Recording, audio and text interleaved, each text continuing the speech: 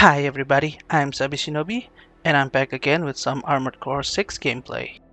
Now for those of you who had beaten Balteus, would probably remember that you have to get past a certain boss. Yeah, that's Sula and his AC Entangle.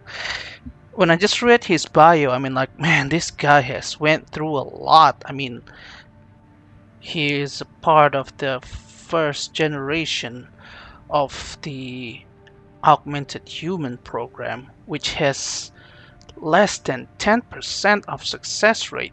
I mean, damn, that's just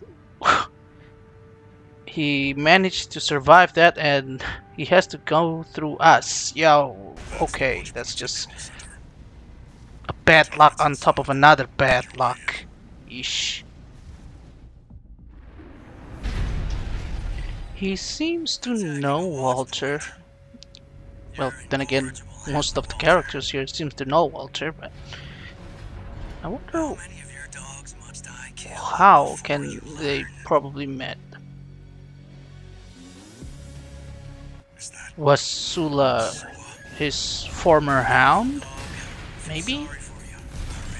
Of course, it's apparent to all of you that this is not my first fight with him, because, well, this is after my playthrough. Yeah, I just seem to enjoy also fighting him. I mean, it's fast-paced, and this bubble weapon seems to be quite effective.